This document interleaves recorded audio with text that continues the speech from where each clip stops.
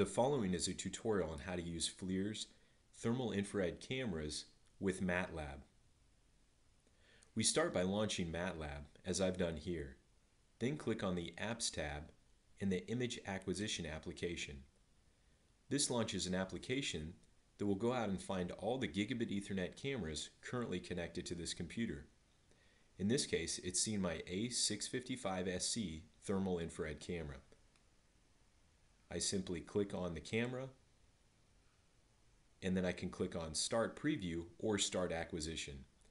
I'll click on Start Preview, and you can see a grayscale thermal image where I'm getting temperature values for each pixel within the image. Now it looks a little washed out here. The reason why is the software is applying its color palette across the 16-bit image.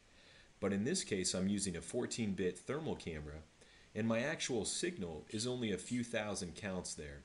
So it looks a little washed out, but rest assured you're getting temperature values for each pixel within the image. For more information on how to use FLIR's thermal cameras with MATLAB, please contact FLIR Systems. Thank you.